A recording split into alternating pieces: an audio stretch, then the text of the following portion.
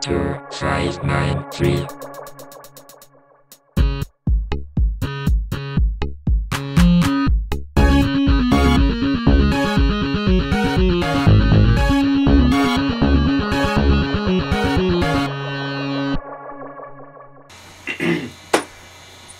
So, I don't really know what we're talking about. Yes, we usually just talk. People don't listen to it. Hello, welcome to the Alistair Watkins Show. I'm Mr. Alistair Watkins himself, and this here is Bret Thompson. Bret Thompson. Alrighty, so today we'll talk to Bret Thompson here. You can let go now. We talk to Bret Thompson here about one of his jobs that he's had as a school guidance counselor. Yes, the little kids, they do need a lot of guidance, if you know what I mean. You probably do. It's fairly straightforward. And Bret thinks that he's the man to provide that sort of guidance. So, what has your education been like? Do you have to have some sort of doctorate degree? When you go in to be a school guidance counselor, all you have to do is convince the principal that you have a degree. See? Yeah. Yeah, that's all. That's about all it takes. I have this nice little thing that I printed off at Kinko's, and it's my diploma. Okay. Yes, it's very professional looking. It's signed by me. Yeah. So, big scraggly font. I've always been told that laminating something always makes it look more professional too. Yes. Okay. So, where did you actually work? Well, there was this little high school in the middle of Iowa. Yeah, and it was St. Luther's Memorial High School. Okay. Yeah. It's actually not in the middle of a town. It's 30 miles from the closest town. I didn't know Luther was a saint. I thought he was considered a heretic by the church. No, different guy. Totally different guy. This is St. Okay. Luther. He made automobiles in the 19th century. Okay. So, this school, about how many people go there? Well, there were about 40. Yeah. 40 people. Well, 40 people. Well, that's not too bad. I mean, you know, for a private high school that no one's ever heard of, I suppose 40 is pretty good. So, what are some of the guidance that these 40 students most often needed? Oh, I remember this one time. This kid came in and he had gotten an F on the test, and he was actually contemplating killing himself.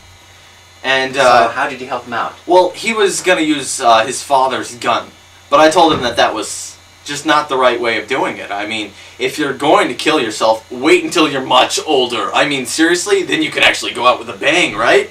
So he decided not to kill himself. It was really a win for the team. Okay. Yeah. I'm looking for the next 40 years or so to hear about him jumping off a bridge or something. Yeah. I really changed his life. I'm sure you did. So this kind of counseling, how long did you work there? Well, I worked there about 6 months, and then the principal was on to me, discovered I didn't actually have a diploma, and kicked me out. But that was before this one girl, Susie Goldsmith. Wow. Let me tell you. She had like this big lump on her head like this. She was trying to figure out a career. She wanted to be like a doctor, or possibly a lawyer, maybe like an artist. She was a good artist too. But really, with that lump on her head like this, she probably should have gone into the circus, and that's what I told her. She's probably working in a sideshow right now. You can probably see her online if you just look it up. I mean, that's Susie Goldsmith. Goldsmith. Isn't there some sort of law of confidence? Probably. Wait, you didn't actually... Never mind. Yeah, so... okay. It was good times. Yeah. So, this school, do you suppose they're better off now that you've had your 6 months there? Brian Rodriguez. Now, that was a cool kid. He was the only Hispanic in the entire school, and his parents were both white. I had to counsel him a lot. Yeah. Okay. So the school, I don't know how many occupations you've had, but was that a side job or was that full time? I mean, 40 students doesn't seem like it could be a full-time job. Daniel Hawthorne. Now there was a screwed up kid. Oh man. He came into my office this one day, and he was looking for a girlfriend, and I'm like, you're in the wrong place, buddy. And he was like, what? And so I just talked to him for like an hour and a half, and then I asked him on a date. Yeah, just to make him feel better. But he didn't accept, so... Okay, I think that's all the time we have for today. Thank you very much, Bret Thompson, for joining us today.